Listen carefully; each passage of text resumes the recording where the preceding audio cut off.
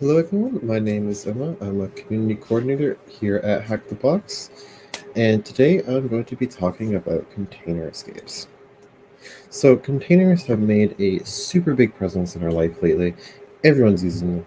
They're the hot stuff. Let's see how we can break them. So let's start, what is actually a container? Containers are primarily based off of run C, which is the main runtime for them, which is what's used by Docker, Podman, and all the big things that you are aware of. These are underpinned by two important kernel features called namespaces and cgroups. Namespaces are what provide all of the process isolation and the security features, while cgroups allow the resource limiting and other stuff that you would need. So with these, we have what's needed to make a container. And Docker came along in early 2013 and wrapped that into a really nice API. Although it was started out as an internal project that went public, it went open source in March of 2013. So it's been around a lot longer than people think. But the Docker really just takes everything that is already in the kernel and implements it into a really nice, easy to use way that we know of today. Then in 2014, that's when Kubernetes released, which is what really makes Docker great for a production environment, as that manages it, orchestrates it, and scales it so it's really scalable. Then in 2015, with all this crazy container technology, OCI came in, which is the Open Container Initiative, and started setting up specs and compliance so everyone is on the same page.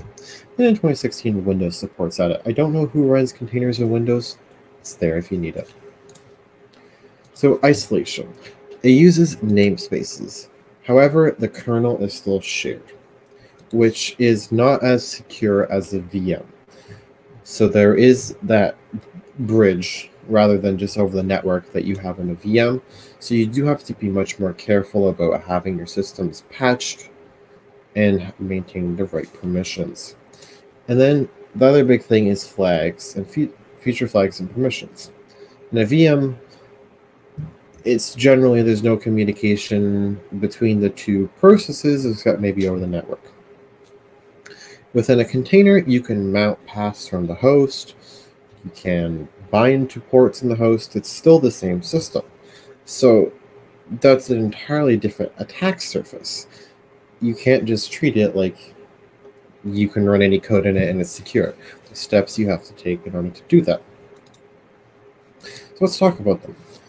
Privilege. This is what everyone uses in dev when you want to quickly test out something, but the default permissions aren't good enough. This has way too many permissions. This gives you access to /dev inside the container, which means you can just mount the host system, see a true, drop SSH keys in, which is a huge vulnerability that we don't want. There's also a feature in cgroups called notify on release, which executes commands from the kernel if enabled, which is a big risk. There's also bindmouse, which, as previously mentioned, map a path from the host to the container that are dangerous if you're not done right. These should really only be read-only, because if you can write, you can compromise. For example, if you mount the Docker sock in, you can just run a Docker command, mount your root as /mount, and then chroot into that, which compromises your entire system. You can also have some vulnerabilities, like in Kubernetes, if you have a host path mount, which is the same thing as a line mount, of /var/log, you can compromise the entire node. There's some good write-ups on that online. So you really want to be careful about what you expose to your containers, as anything besides just running it is bad. And then kernel exploitations. With stuff like Dirty Cow, any like local privilege escalation you can think of, those most likely will let you escape the container as you're escalating your privileges. So you have to be really careful about keeping it up to date and keeping everything in a well-running order on both the container and stuff that's running on there, as well as the host OS. But how can you mitigate these issues? The main ways is principle of least privilege. You want to give each thing as little as possible, and do as little as possible with it. If you want to mount it on a port, don't use privilege, use NetBind service. Don't let containers get compromised in the first place, and make sure that if one container gets compromised, every container doesn't have write access to everything else, so that way you can minimize the surface of attack. And don't mount in sockets or any other sensitive files that could allow for code execution on your host system. You're also able to remap the UID and GID of the container root user to another user on your host system. This allows, so if in the event of code execution, then the attack surface is minimized as they're not running as root. You can find some stuff on this in the Docker documentation. You can also implement a API firewall, which is a really good idea to do, as when you add a user to the Docker group in standard Docker installs, you have blanket access to everything, which is really not what you want for someone. If assisted dev wanting to run it, you don't want them to be able to have full root access and access other people's systems. It's not a good idea. So that way you can implement, only this person can mount volumes, run privileged, etc., etc. So that way it's not GTFO bin or anything like that.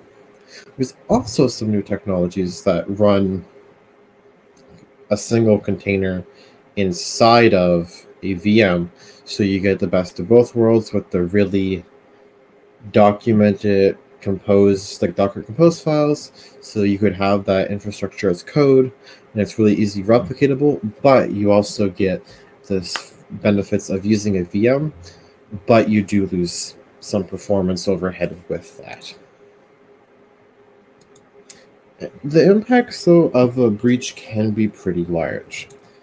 It really depends on the situation. You could have a internal network compromise and pivot within it.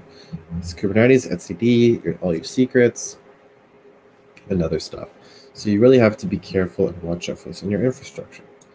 Now I'll do a quick demo of what some of these attacks are.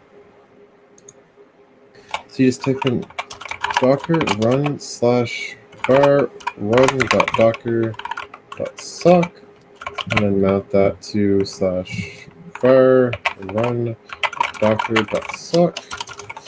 Oops, I forgot the -v flag.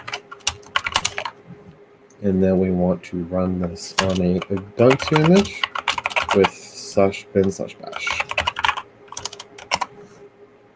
Oops, I did that backwards. IT Ubuntu /bin/bash. Okay, now we have this. Then we need to install Docker.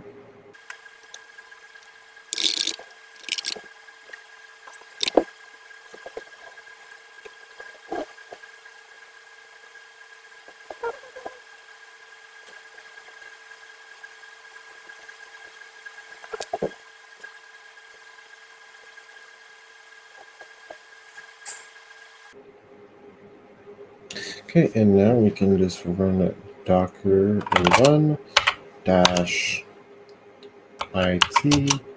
or -v to mount it. We run the root file system as /mount. Then we do /it alpine /bin/bash. Oh, whoops.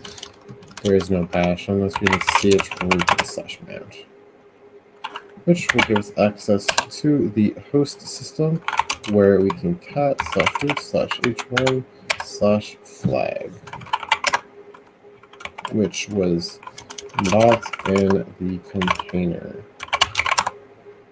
So we have successfully escalated to the host. And for another demo, this will be using Kubernetes. We have a quick YAML file to deploy a pod. This is just a basic Ubuntu image that has a security context of privilege. So with this, we are just going to run kubectl, however you want to pronounce that, priv apply. Oops, I forgot to click apply. And then we will get a new pod. And then we do kubectl exec cribx pod it bash. So then we get a shell here. Now we can just run fdisk-l, and then we can see all of our host disks. So we have full access to /dev of the host, which then we can just do mount, or since this is running LVM, I know as it's a host system, we can install LVM2. Update, install LVM2.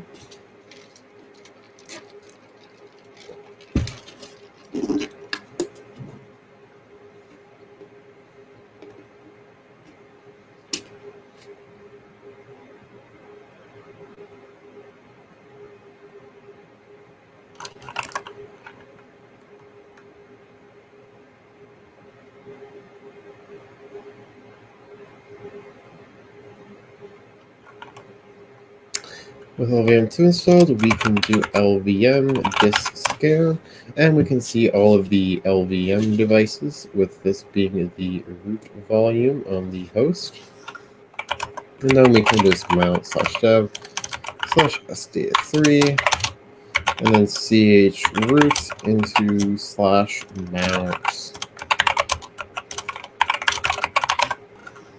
And then now we have full access to our root system, and we can go into /root /.ssh, and we can get all of our keys if there was any in here, or dump, say, etc.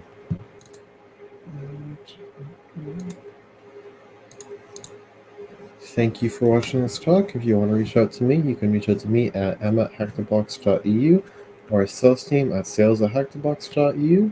You're also welcome to join our Discord at discord.gg/hackthebox. We have tons of active community members there who always help me learn, and we hope you enjoyed this talk. Thank you for watching.